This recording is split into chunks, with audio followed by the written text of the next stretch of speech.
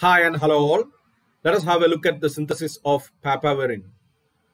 So the molecular structure is like this, and the molecular formula is C20H21NO4. Molecular weight is 339. It is an opium alkaloid. It is antispasmodic drug. It is a drug for erectile dysfunction. The first synthesis is reported by Pictet and Gams. And there are a number of modifications made on this, improvements made on this synthesis. One important aspect of this synthesis is the cyclization using Bischler-Napier-Alsky reaction. So let us look at the retrosynthesis of papaverine. The retrosynthesis means breaking bonds theoretically and logically to find out the simple starting material, possibly a simple starting material for the synthesis of the target molecule. So let us do the retrosynthesis of this papaverine. So this is the retrosynthetic arrow. Now, as I already know the synthesis, I can, this retrosynthesis is pretty much easier for me. I mean, it's actually the dihydro version of papaverine from which we will go to papaverine. Now, this means this molecule, the papaverine, can be made from this particular molecule. This is the dihydro papaverine. Now, how will you make this molecule? Let me copy this down and break bonds in that structure. Now, the question is, how will you make this molecule? This molecule can be made from, something like that. So, this is actually what we are going for, the Bischler-Napier-Alsky reaction. You already know this has to be a ketone here, or amide here, sorry. It has to be an amide, and so from this amide we can make this dihydro papaverine. Now, how will you make this particular molecule? We can break this particular bond.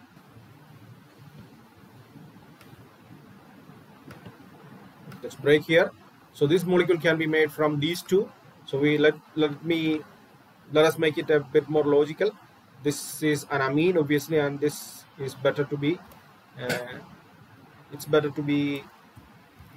acid chloride. So from this acid chloride and this amine we can make this particular molecule, this amide. And how will you make this this amine and this acid chloride? Actually, both these can be made from the corresponding nitrile compound. So on reduction, this will give the you the amine, and on hydrolysis this will give you the acid, which can be converted easily into acid chloride. So both these molecules can be made from the same starting material, that is, it can be made from corresponding chloride. So a nucleophilic reaction of the corresponding chloride. So let's break the bond here. Now this will be the cyanide, and or KCN or sodium cyanide we can use, and this has to be the chloride something. This one can be made from Veritrol. Bond breaking is here, and bond breaking happens here. Okay, so we looked at the retrosynthesis of papaverine to have an idea about the real synthesis of this molecule. So now let us look at the synthesis of papaverine. So it starts from Veritrol. It's reacting with formaldehyde and HCl. You will get veritryl chloride. So actually we will take Veritrol, formalin, and bubble HCl through it. We will get veritryl chloride. Let's have a look at the mechanism of the reaction. So starting material is Veritrol, and in presence of HCl, this aldehyde, formaldehyde, will get protonated. So let's show that. So this is the, it will have a positive charge. So this positive charge on oxygen makes this carbonyl carbon, even more susceptible to attack. So electrophilic aromatic substitution will happen. So that will be the next step. So this pi bond breaks, and it forms a new bond with the carbonyl carbon atom, while the old bond breaks. So let's copy the whole thing and try to make sense of the curved arrows. So this means this curved arrow means this pi bond is breaking and a new bond is forming between this carbonyl carbon and this carbon. And now this bond is breaking. So that's what is meant by this curved arrow. So let's show that bond broke, and there is no longer a positive charge on oxygen because oxygen got one extra electron. Now what about the charge on this carbon? Actually this carbon lost one of its electrons, so it will have a positive charge, right? In this pi bond there are 2 electrons, and 1 electron belongs to this carbon, the other electron belongs to this carbon. Now both electron is now in this bond, so that means this particular carbon lost one of its electrons, so it will have a formal positive charge. Now actually rearomatization will happen. So let us draw the hydrogen here. Actually there is a hydrogen earlier itself. Just now we are drawing it, that's all. The 2 electrons in this particular carbon hydrogen bond will change its position, so that they will no longer be present in between hydrogen and this carbon. They will be in between this carbon and this carbon. So maximum probability of finding these electrons will be in between these 2 nuclei. So that means this bond is breaking and H plus is leaving. So let us show that. What we have is a corresponding alcohol. Still there is HCl in the reaction mixture. So there is going to be a new bond between this oxygen and this hydrogen. So what does that mean? Let's make the bonds here. This curved arrow means there is going to be a new bond between this oxygen and hydrogen. That means oxygen lost one of its electron. So there will be a positive charge on oxygen, and this hydrogen gained 1 electron, so there will be no positive charge on this hydrogen. So let me transport this positive charge here. So now oxygen is having a positive charge. Well, it can leave as water. So this could be an SN2 mechanism or SN1 mechanism. More likely it will go as an SN1 mechanism. So let us show in that way. We will show an SN1 mechanism for this chlorination. So this bond breaks. That means it will leave us water, and there will be a positive charge here. So let us show that. This means this bond is breaking and this is leaving us water.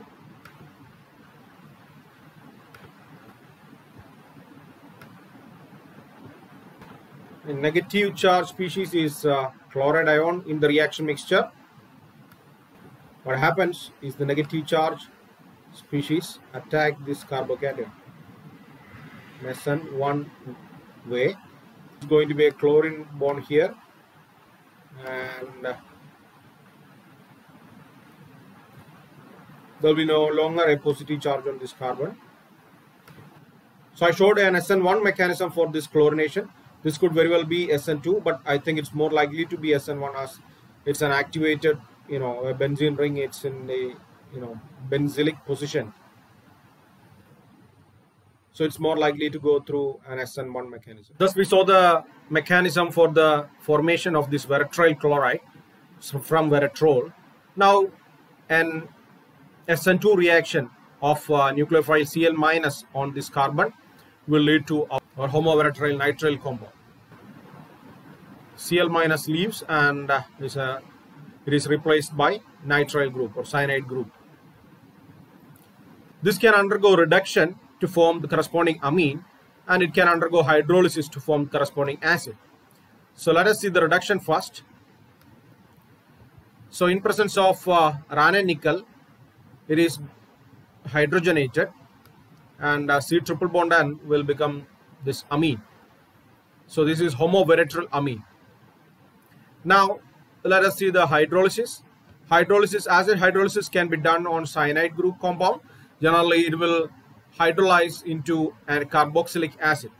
So mechanism is a nice mechanism but pretty long, so I won't go through that. Now this can be made into an acid chloride using thionyl chloride. Thionyl chloride converts acid to corresponding acid chloride. Okay, now we can combine this acid chloride and this particular amine, homoveratyl amine. This amine reacts with acid chloride to form corresponding amide. So we can show the mechanism here. This means the nitrogen is making a new bond with this carbonyl compound, and this Cl minus leaves, and Cl minus leaves also the plus charge. There will be a plus charge on nitrogen, and H plus will leave from nitrogen. So this is the amide we get. This on Bischler-Napieralski reaction. So that's our key reaction. The cyclization happens. The Bischler-Napieralski reagent is phosphoryl chloride, POCl3. Okay. So what happens here? A new bond is forming here. This oxygen is completely removed. So we can have a look at this mechanism. I just redrew it. The mechanism basically says that this lone pair is coming here, making a new bond here, and all bond breaks. Let's show that too.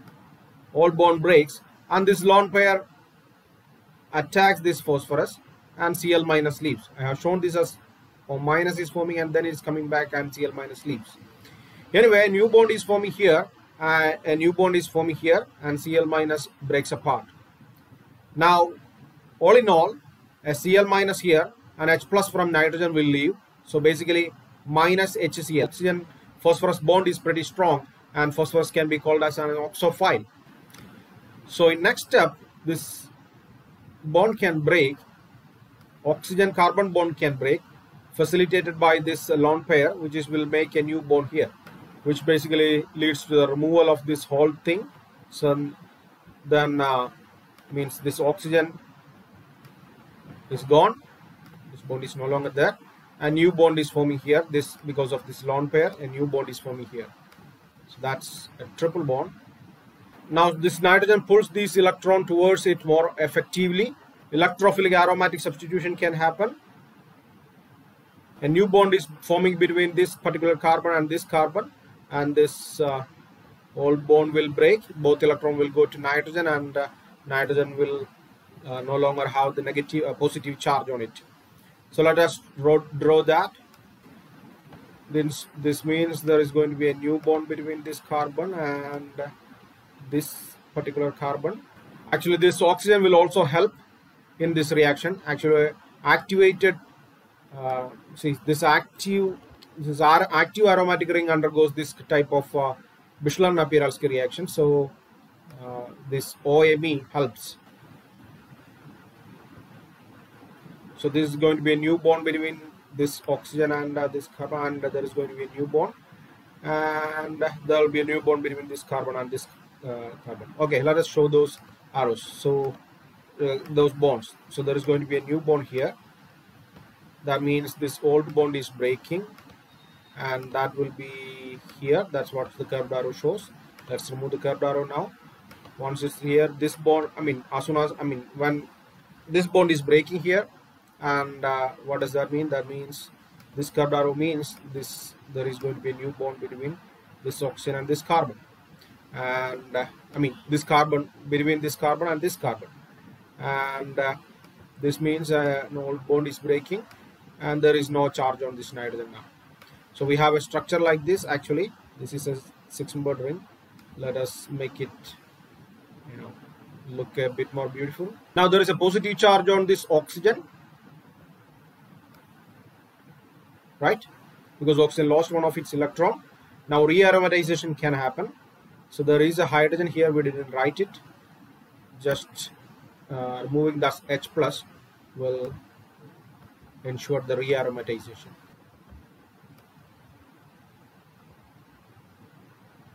Okay, so this will lead to this dihydropapaverine. Now this dehydrogenation, one hydrogen from here, one hydrogen from here, so H2 is eliminating to form a new bond here, which will be papaverine. Dihydropapaverine on dehydrogenation, we can use palladium, and this will lead to minus H2, that is hydrogen is eliminated. So what we will get is papaverine. So let us have a look at the whole picture once again. So veratrol on reaction with formaldehyde and HCl will give you veratryl chloride, which on reaction with the cyanide will give you corresponding cyanide compound.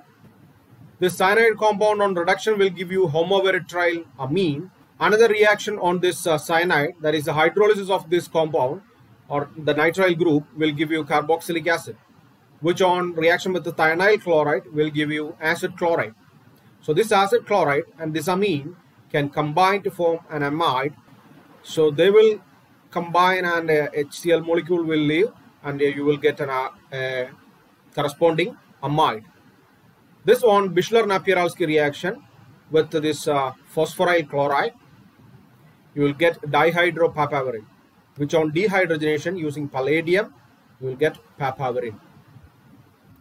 So that's the synthesis of papaverine. Hope you understood the synthesis and some mechanism involved in this. Thank you.